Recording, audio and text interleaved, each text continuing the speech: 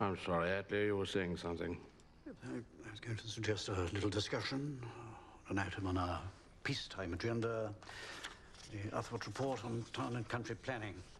The what report on what? Uthwart, sir. Never heard of it.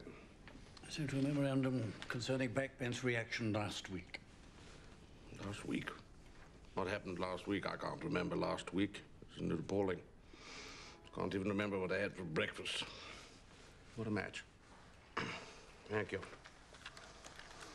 Well, when I was a boy, when I was at school, I had a phenomenal memory. Phenomenal. Yeah. I got a prize for reciting the lays of ancient Rome. Macaulay. You heard of it?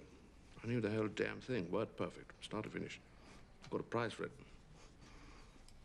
Then out spake brave Horatius, captain of the gate. To every man upon this earth, death cometh soon or late.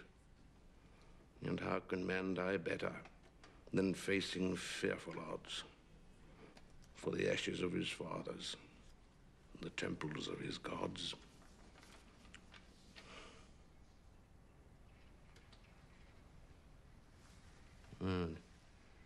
Fine.